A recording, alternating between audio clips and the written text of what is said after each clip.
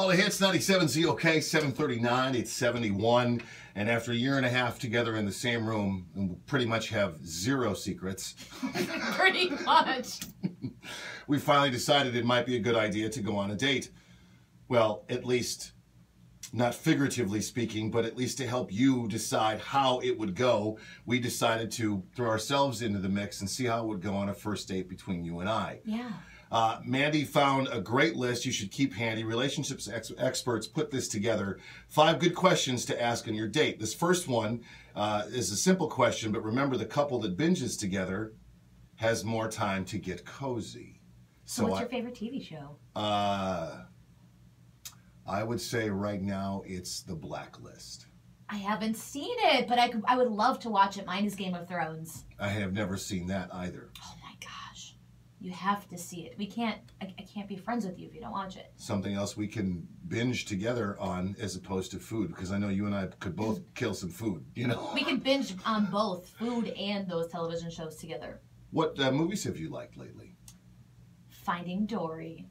It made me cry. I took my 18-year-old son to see it, and I was so touched. I don't think he saw me cry, though. What about you? My inner voice right now tells me I just might have seen a red flag. What do you mean? You went to an animated movie with your teenage son and you cried. Yeah. Yeah, I did. It was his idea to go to the movie, if that means anything, and I wanted to do anything to make him happy. The insight there might be the tears were really more about her son leaving for college. Yeah, it was.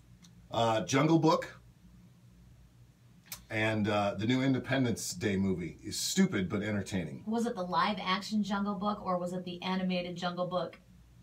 The one that just came out. I think that's live-action. Yes. How was that? It was fantastic. Those are great movies. Daughter and I loved it. So, where have you traveled? I haven't really traveled a whole lot. I've been to Mexico. That's about the furthest I've been from the continental United States. I went home recently to Minneapolis. That was fun. I've kind of been to Washington, New York, Florida, Arizona. You know, the usual. Those are the usuals? That's typically where, like, my friends and family are. I'm not a jet setter. What about you? San Francisco is my favorite city. Why? In America. You know, there's a lot of rich music history. There's a lot of history in terms of, you know, how our country dealt with the Vietnam War and different protests, and there's great food, and there's just something about that song from Journey, one of my favorite bands. And you really just have to, one time in your life, experience standing by the Golden Gate Bridge with Lights by Journey playing. There's just something really captivating about it. And then the city that's on the other side of the bridge, Sausalito, there was one place I could live that I would love to live there. I'm making a mental note. You like to eat rice-a-roni. You said food in San Francisco. More Ghirardelli chocolate, but okay. But I like rice, you know, as much as the next guy. So how did your parents meet? Again, these are the 5 questions you should think about asking on a first date. I think they met at a bowling alley, but to be honest, I really have no idea how my parents met. I think my father was in the Air Force, and he was stationed at Truax Field in Madison, Wisconsin. And I believe my mom and dad met at an event there, but it might have also been at a bar. I really don't know what the truth is.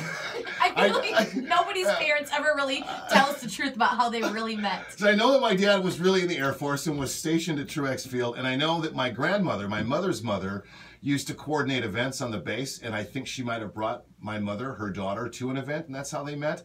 But I think that's the romantic novel version. Yeah. I honestly think they met at a bar. I think we've all gotten that romantic novel version, but really, the old-fashioned way is to meet somebody while you've been drinking in a bar. Now, this is the question I've been most looking forward to asking all night. Oh, I'm sorry, it's not all morning? Night, but this first date we're on here. Who would play you in the movie of your life? Kristen Bell. Oh. Here's why. Have you ever seen the commercials with her and her husband, Dax Shepard? They're like the Samsung commercials. Yes. Like, she's just so cute and quirky, and she's fun. She's who I want to be. Plus, the relationship is like hashtag lifetime or life goals for me. Right on. I would like to think I could have a combination looks and talent so that somebody, if you could smush together The Rock and Denzel Washington. Yes! But I don't think that's going to happen. I think the person's probably best suited to play me in a movie about my life would be Hootie. Not Kevin Hart? No, Kevin Hart. I've got about 4 feet on Kevin Hart.